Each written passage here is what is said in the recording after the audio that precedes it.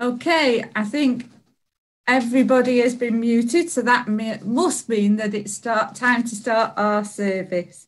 So, good morning and welcome to everybody, the Thomas Risley's Zoom service.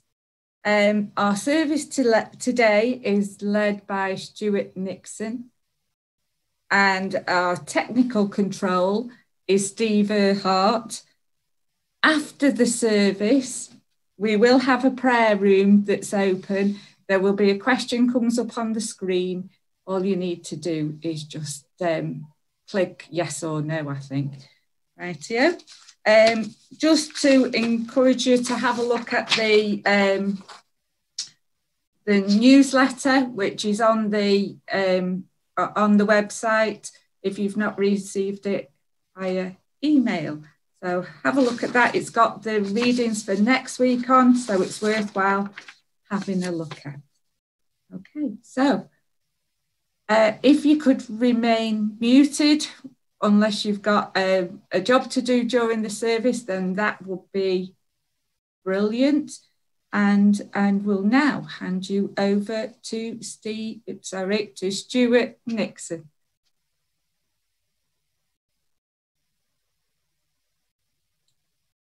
Good morning, everybody. Hope we're all well this morning. Today we're going to be thinking about God's big picture, the enormous plan of God and where we might fit into it. But first we're going to start off with a psalm of praise, Psalm 105. Give praise to the Lord, call on his name. Make known among the nations what he has done. Sing of him, sing his praises, tell of all his wonderful acts. Glory in his holy name. Let the hearts of those who seek the Lord rejoice. Look to the Lord and his strength. Seek his face always. And that's what worship's about. It's about seeking God's face. It's about drawing close to him. And that's what we're going to do now. Let's pray. Lord God, we thank you that we can draw close to you. We can seek your face. We can bring our praises to you. And may we in this few moments now, as we gather together as your people, seek your face, know your presence, be filled with your Holy Spirit. We thank you, Lord, for this time we share, and we thank you for your word that we'll hear later. We praise you that you do have a plan, a big picture. And at the heart of that is your Son, our Saviour Jesus. May he be at the centre of our lives. And as we come, we also come to offer our praise, our worship, and also to pray that you would forgive us for all the things that we've done and said and thought that have not matched your perfect love. Forgive us now, Lord. Cleanse us and make us new once again, as you have promised in your word. We ask these prayers in the precious name of Jesus our Lord. Amen. And we're going to have the Lord's Prayer with the Gemble family.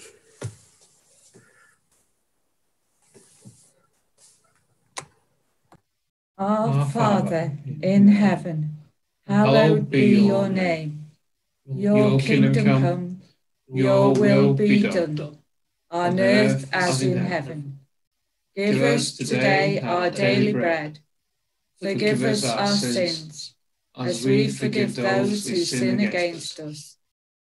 Lead us not into temptation, but deliver us from evil. For the kingdom, the power, and the glory are yours, now and forever. Amen.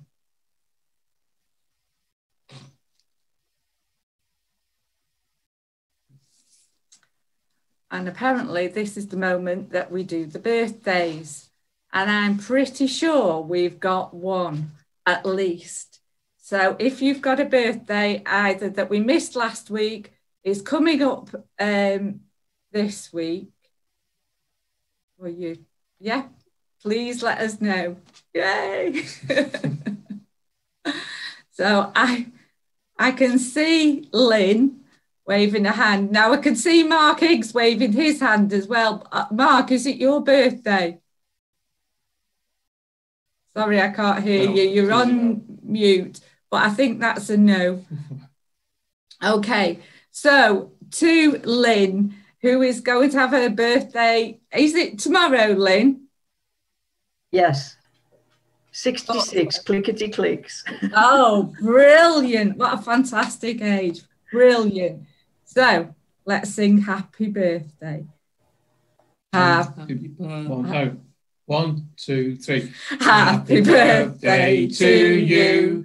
Happy birthday to you. Happy birthday, dear Lynn. Happy birthday to you.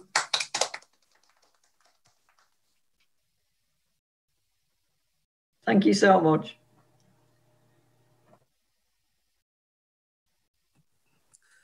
And now we're going to have our Bible readings, and Helen's going to read our first reading from Exodus. This reading is from Exodus chapter 3, verses 1 to 15, and it's entitled Moses and the Burning Bush. Now Moses was tending the flock of Jethro, his father-in-law, the priest of Midian, and he led the flock to the far side of the wilderness and came to Horeb, the mountain of God. There, the angel of the Lord appeared to him in flames of fire from within a bush. Moses saw that though the bush was on fire, it did not burn up. So Moses thought, I will go over and see this strange sight, why the bush does not burn up. When the Lord saw that he had gone over to look, God called to him from within the bush, Moses, Moses. And Moses said, Here I am. Do not come any closer, God said. Take off your sandals, for the place where you are standing is holy ground. Then he said, I am the God of your father, the God of Abraham, the God of Isaac, and the God of Jacob. At this, Moses hid his face because he was afraid to look at God. The Lord said, I have indeed seen the misery of my people in Egypt.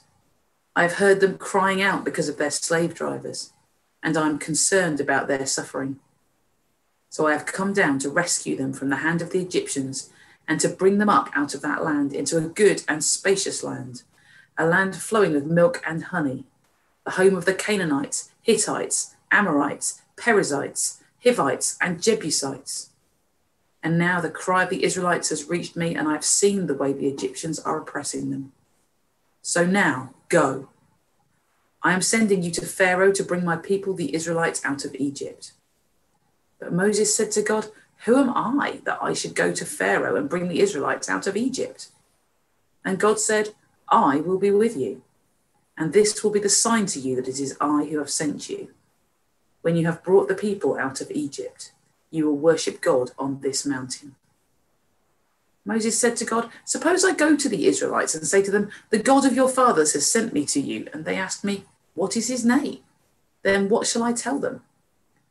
God said to Moses, I am who I am. This is what you are to say to the Israelites. I am has sent me to you. God also said to Moses, Say to the Israelites, the Lord, the God of your fathers, the God of Abraham, the God of Isaac, and the God of Jacob, has sent me to you.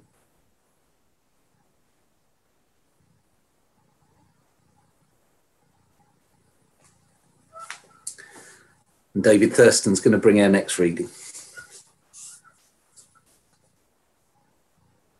From that time on, Jesus began to explain to his disciples that he must go to Jerusalem and suffer many things at the hands of the elders, the chief priests, and the teachers of the law, and that he must be killed and on the third day be raised to life. Peter took him aside and began to rebuke him. Never, Lord, he said.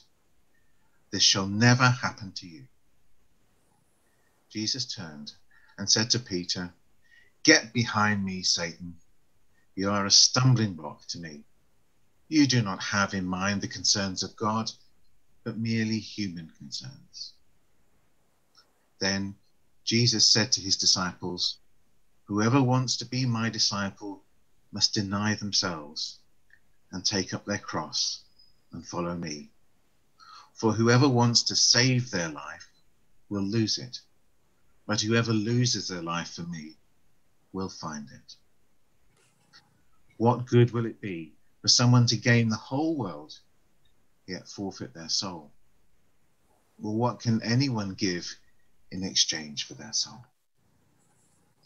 For the Son of Man is going to come in his Father's glory with his angels, and then he will reward each person according to what they have done.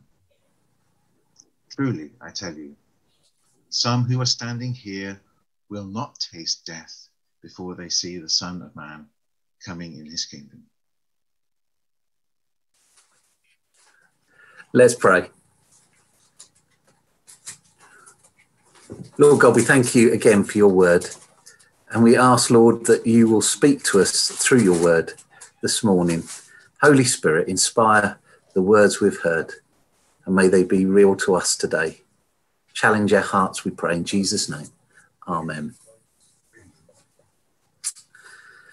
So we're thinking about God.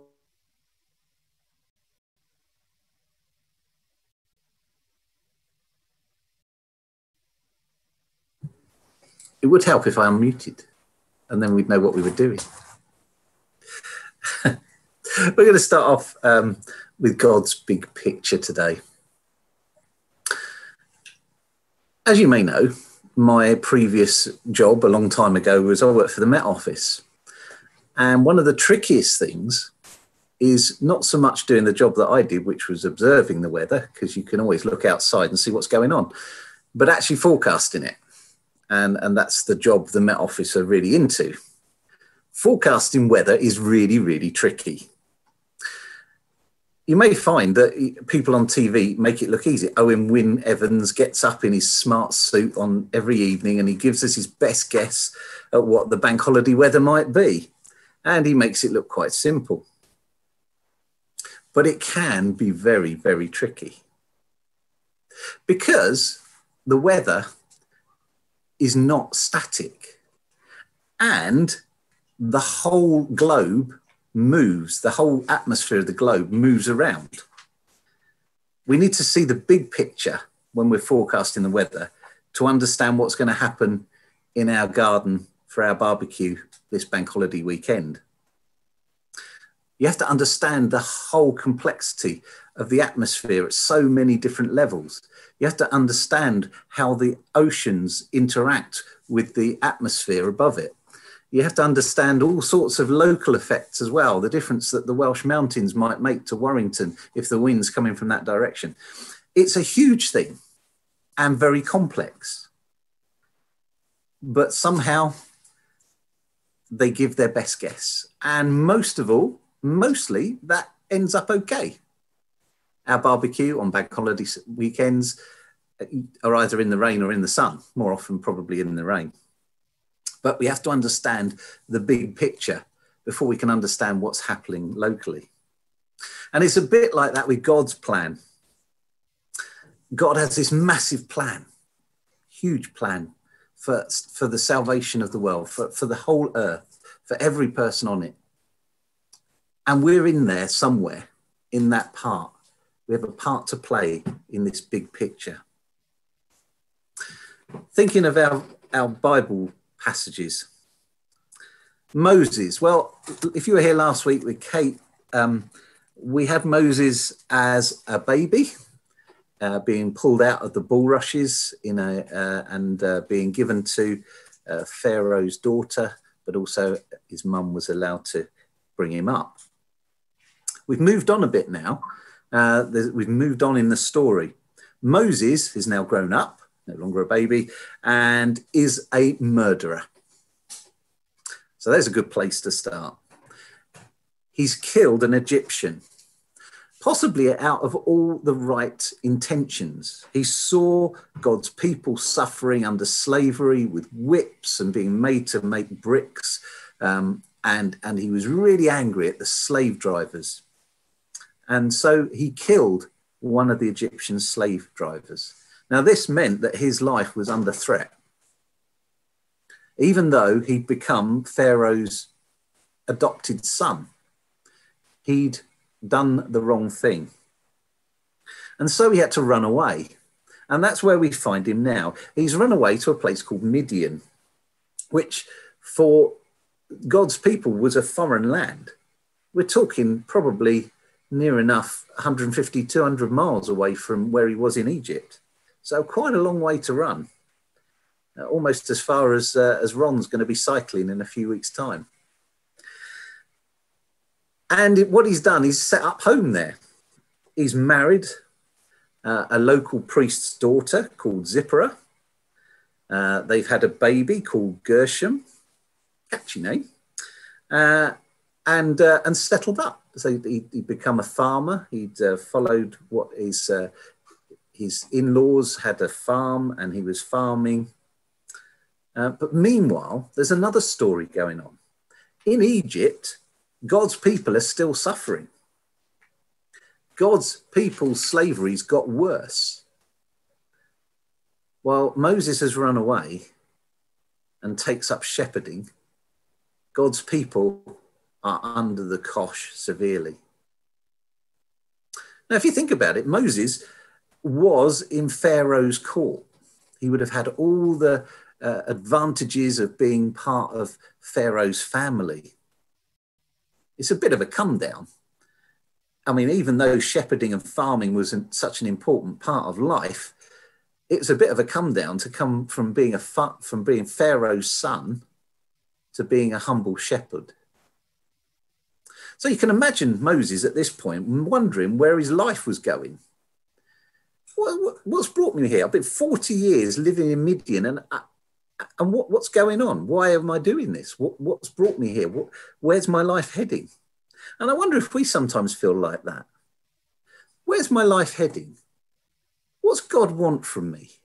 What's happening in my life? What direction is God taking me in?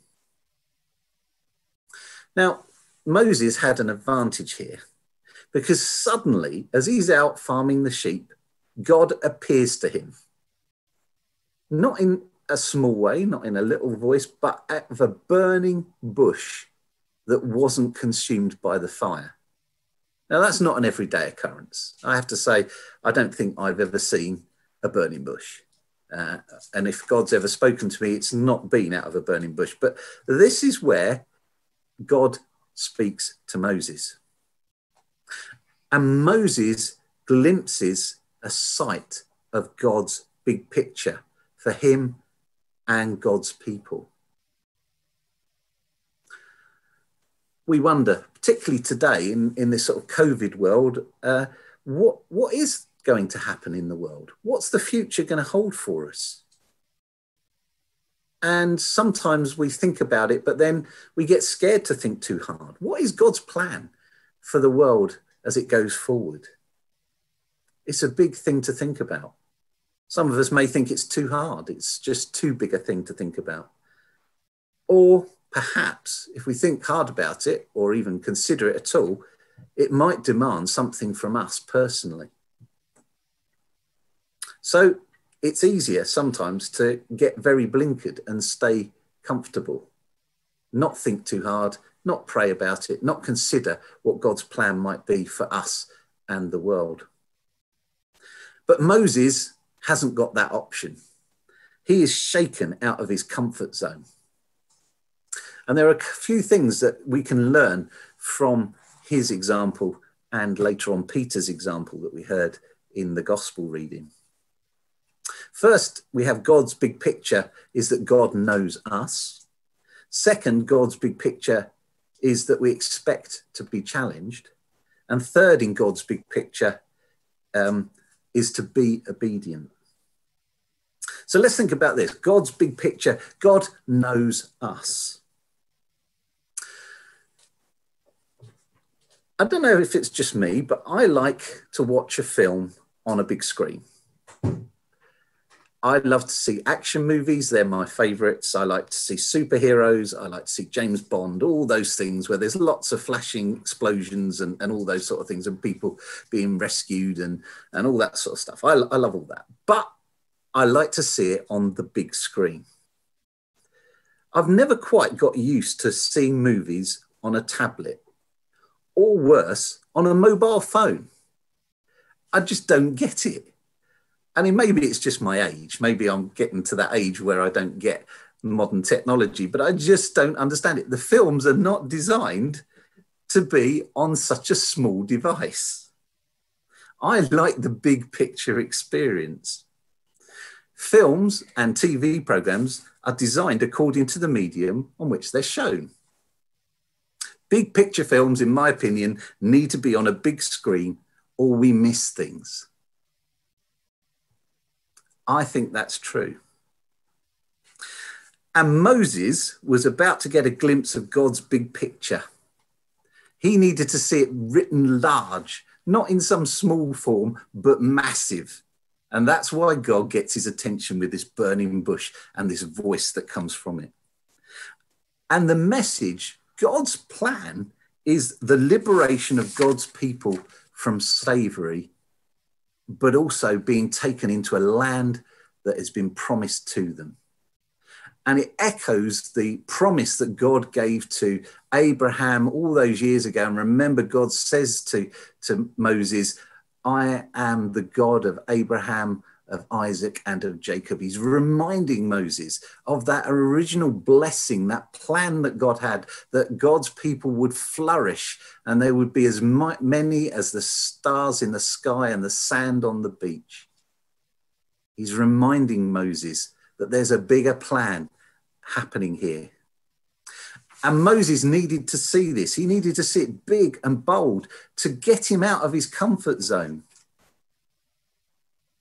And can you hear this? That the burning bush was talking to him, to Moses, and it called out his name. It says, Moses, Moses.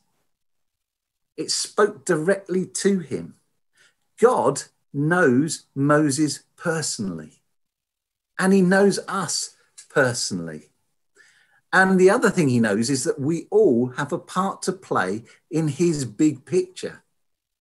We may feel that sometimes our offerings are fairly small and inadequate and don't amount to very much. But that's because we don't always see the massive picture that God has in our lives. God knows us personally. He calls out to us. He calls out. He says, Steve, Steve. He says, Fiona, Fiona. He says, Maggie, Maggie. He says, Edna, Edna. He says, Mark, Mark. And everybody, he calls out to us because he knows us by name. And he says we have a part to play in his plan. Now, we may not see the whole of that plan because it's massive, but God will reveal to us his plan enough for us to make the next steps. Where we fit into things, he will reveal to us. One of the things he requires of us, and he required of Moses, was some holiness.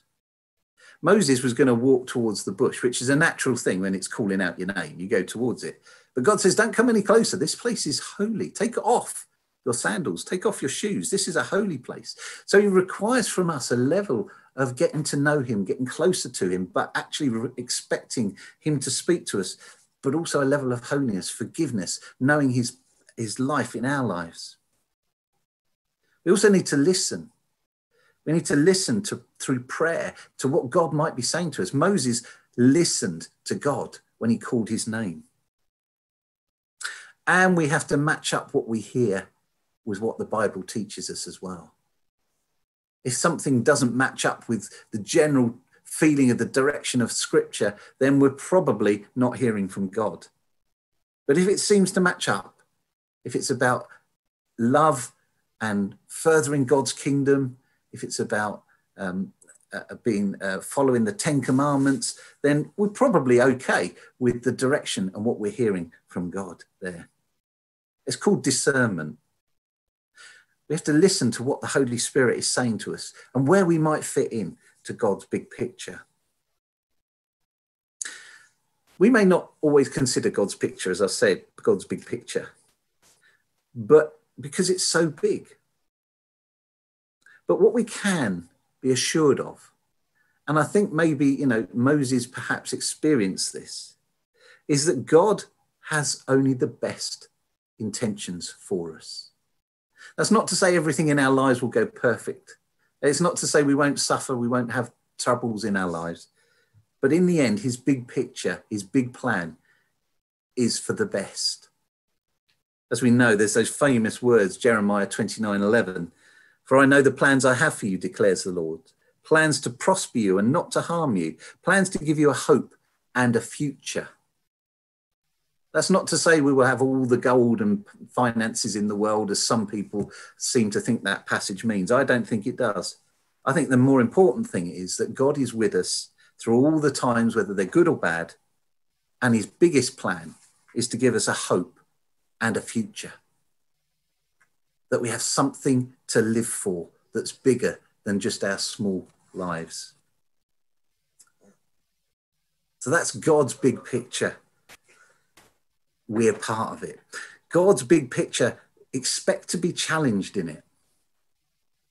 Moses suddenly realized all the reasons why following God's plan that's just been taught to him was not a good idea.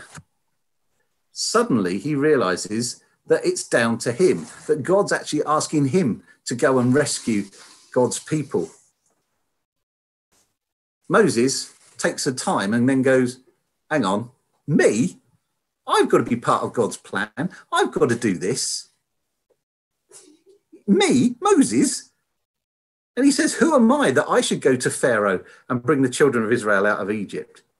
Now remember that he's been part of Pharaoh's household. So Pharaoh, whether it's the next Pharaoh, which it probably was, would still have recognized him, would know who he was. And the big job of bringing all God's people out of Egypt. He says, who am I to do that? I think perhaps we all do that. I certainly do. I have a great plan. I think it may even be a great plan from God. And then I think of all the reasons why I shouldn't do it and talk myself out of it. This doesn't happen, thankfully, because Moses listens to God. God is with him. God is right in front of him. And he still questions it, but in the end, he knows God's presence with him. In the passage from Matthew, Peter similarly starts to be concerned after Jesus lays out how the salvation plan for the world will unfold. Jesus says, my life, this is where it's going. It's going to be suffering. I'm going to be unfairly tried. I'm going to see crucifixion. I'm going to die. And I'm going to be raised to life. Can you imagine being one of Jesus's friends? Hearing this, the one that you've been around for a couple of years and seen the miracles, heard the teaching, and now Jesus is saying he's going, and he's going to go in a terrible, painful way.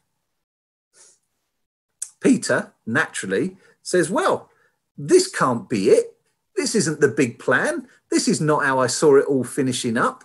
I thought we'd ride out of here as heroes. And this is where Jesus brings a challenge. He challenges Peter. He says, get behind me, Satan. Not the sort of word you expect from gentle Jesus, meek and mild, is it? To one of his best friends. Get behind me, Satan. You are a hindrance, he says to him. You've become, as the Greek says, a hindrance is a stumbling block. So he's become from being Peter the rock a few moments ago to Peter the stumbling block, something that you trip over. And the reason he's doing this, the reason that Jesus is challenging Peter is because he's saying to him, you are not setting your mind on the things of God, but on the things of human beings. What he's saying to Peter is, you're facing the wrong direction. You're looking at it from your perspective and not God's. You haven't got yet God's big picture in your head. And then he goes on to teach. Jesus says, and when all this has happened, I will come back in glory with the angels and I will restore the world and bring the new heaven and the new earth. That is God's big picture. Reminds me a bit of the story of Job as well. He's suffered, we may know the story. Job has suffered so many things. He's lost his family, his fields, he's had boils, he's had a terrible time. And you can understand he's a bit fed up with it all. And so he cries out to God. He calls out, he even sort of argues with God. Why has all this happened to me? And then he has some friends that come along and try and help him, which aren't much help, because they just say, well, it's either all your fault or it's all somebody else's fault, or, you know, Job's comforters, as we know. And in the midst of this, God then speaks out his challenge to Job.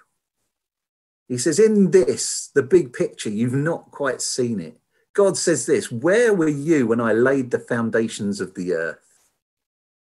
In other words, I have the big picture here. I've got it under control. Trust me. And sometimes we need to hear those words. When we face those difficult times, we don't know what God's plan is. We can't quite see, as we say, the wood for the trees. What we need to do is to learn to trust that God is somehow, somewhere in control of it all. Now, God's big picture is vast, but we have a part to play in it, just like Job, like Moses, like Peter. But we will be challenged.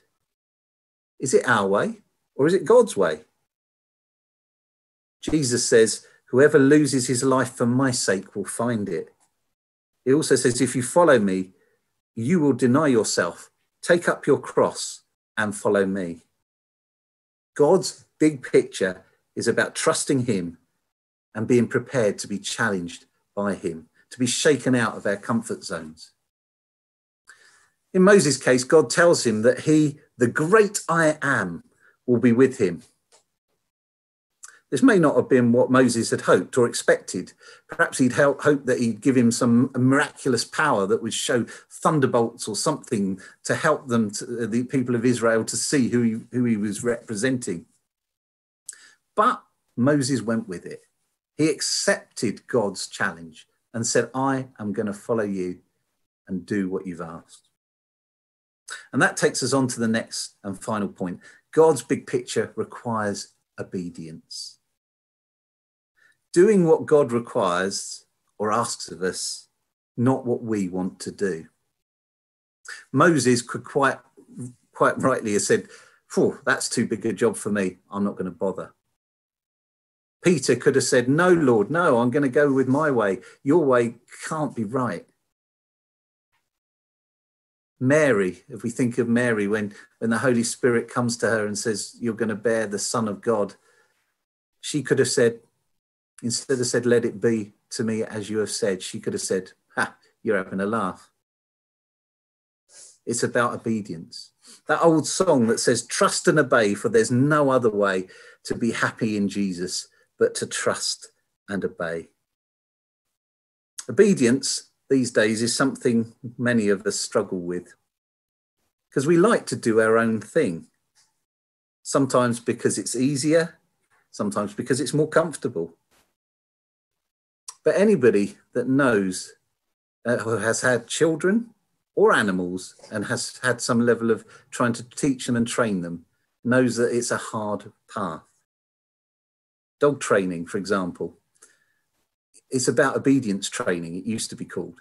Trying to get your dog to do the right thing at the right time.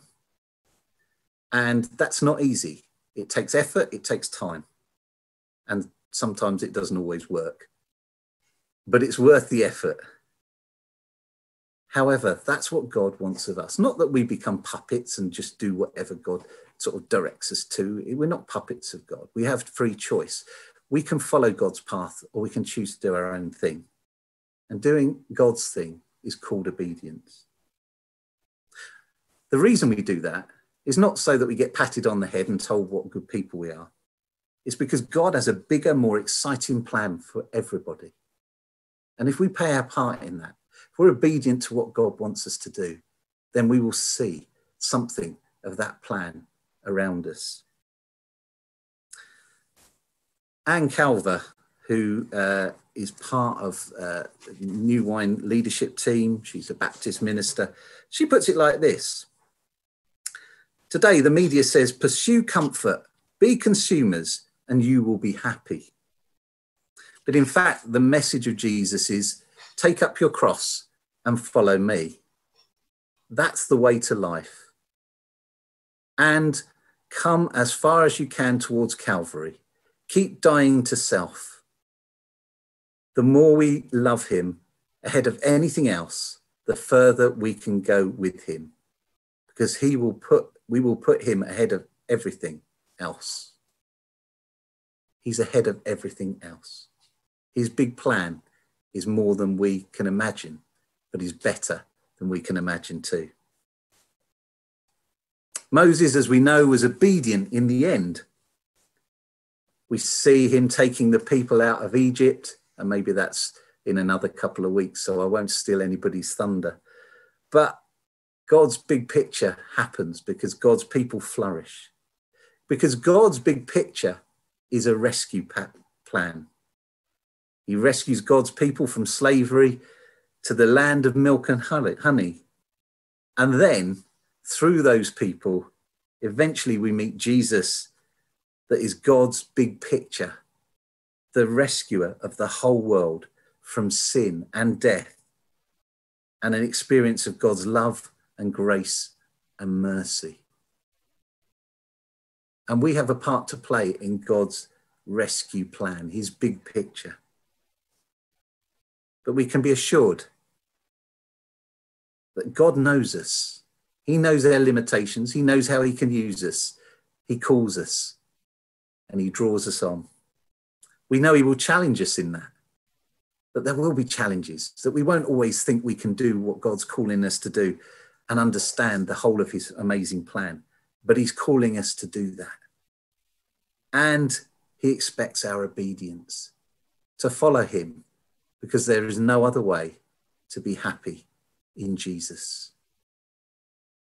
It's God's plan, his big picture, and we're a part of it. Amen.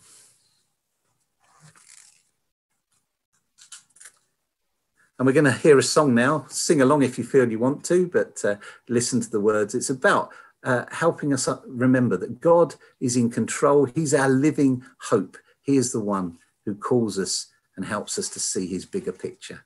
So it's God's living hope.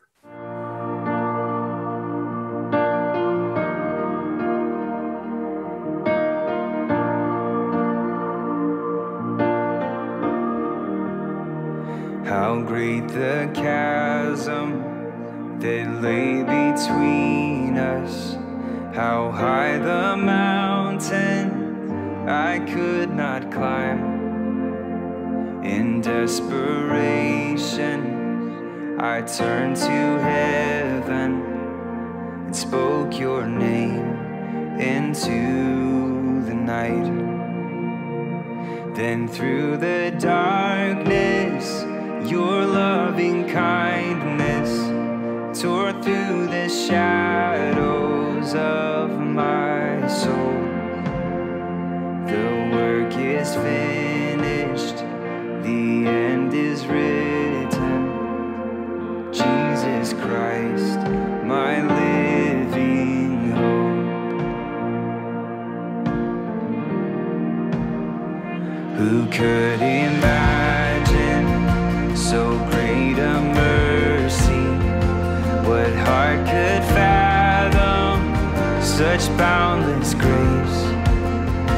The God of ages stepped down from glory to wear my sin and bear my shame. The cross has spoken, I am forgiven.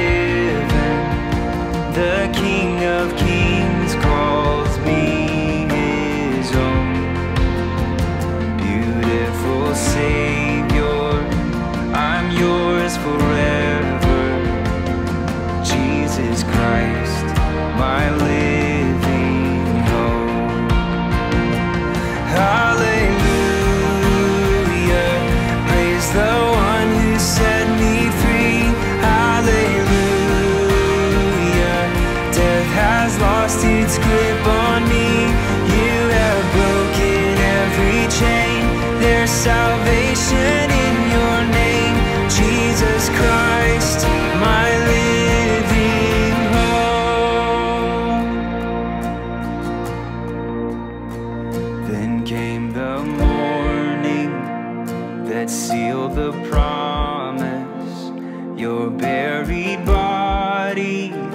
began to breathe. Out of the silence, the roaring lion declared the grave has no claim on me. Then came the morning that sealed the promise. Your buried body began to breathe. Out of the silence, the roaring lion declared the grave has no claim on me. Jesus, yours is the victory.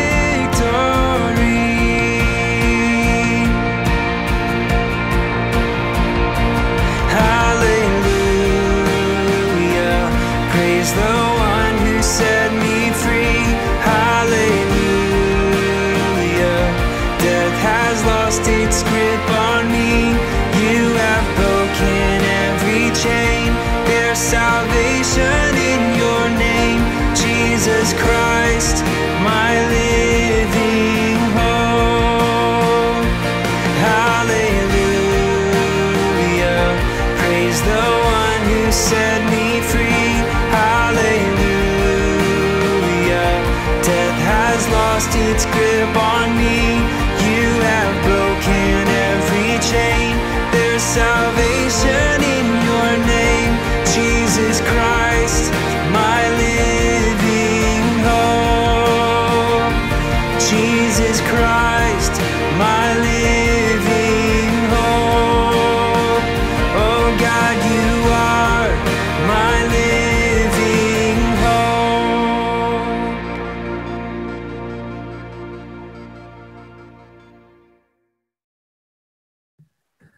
Steve's going to lead us in our prayers for the wider community and the church and the world.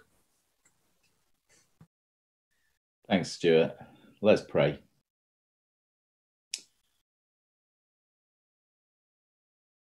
Father, we thank you for that we are able to meet as your church. We thank you that we are able to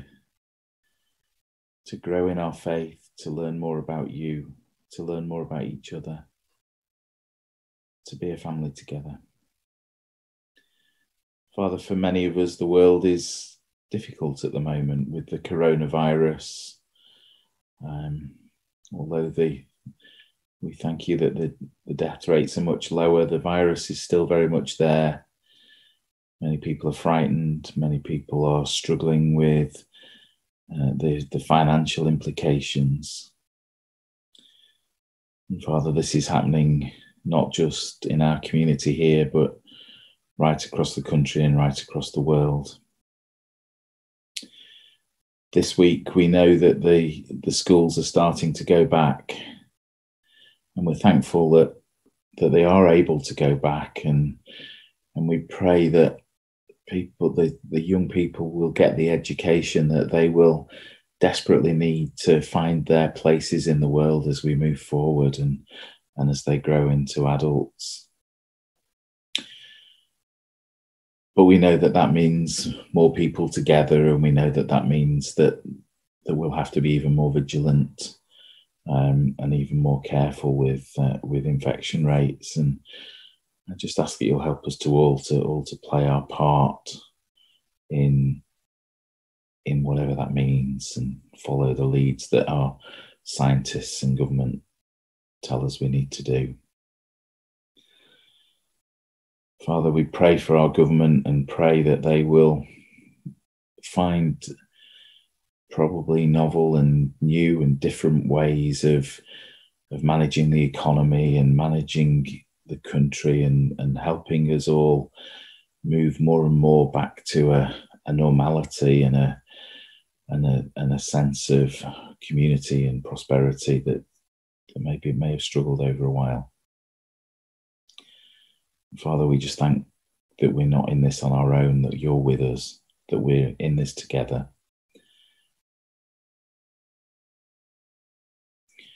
Father, we just offer a moment or two now for for us each to offer the people and the situations that are on our hearts.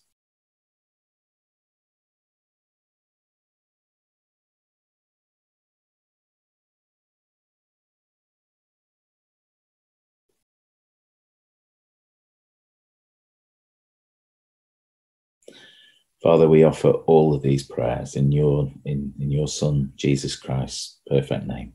Amen.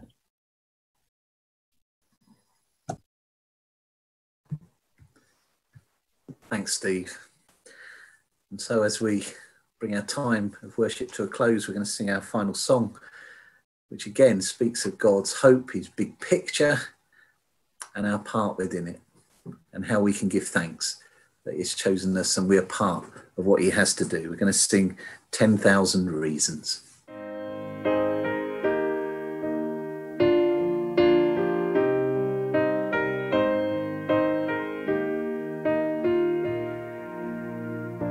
Bless the Lord, oh my soul,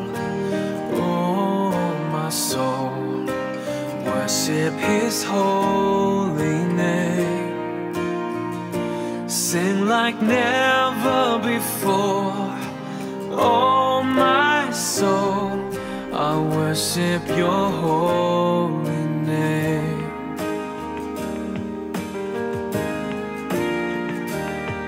The sun comes up, it's a new day dawning. It's time to sing your song again. Whatever may pass and whatever lies before me,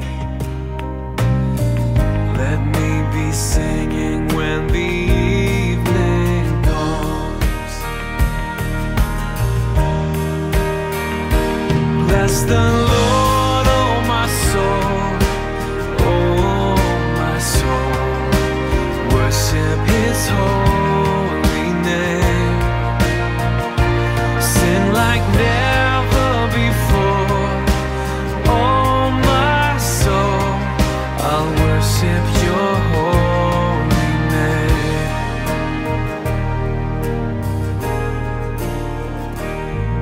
You're rich in love and you're slow to anger. Your name is great and your heart is kind. For all your goodness I will keep on singing. 10,000 reasons for my heart to find. Bless the Lord, oh my soul, worship his holy name. Sing like never before, oh my soul, I'll worship your holy name.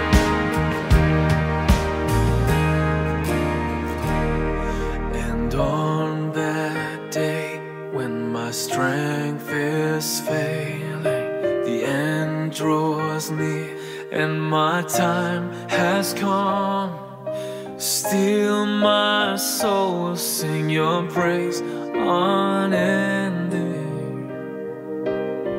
10,000 years and then forevermore.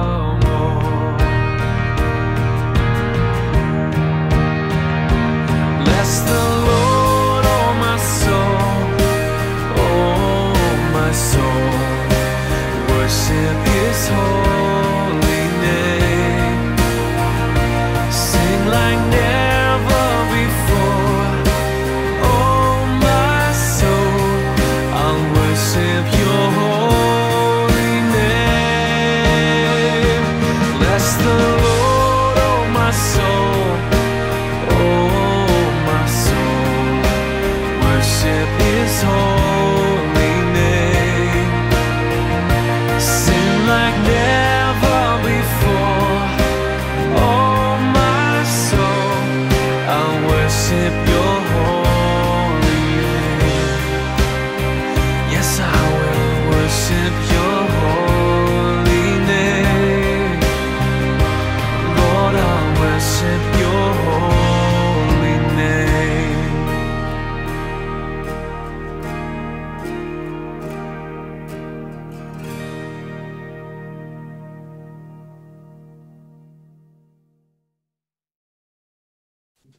do you know, that's one of my favourite songs.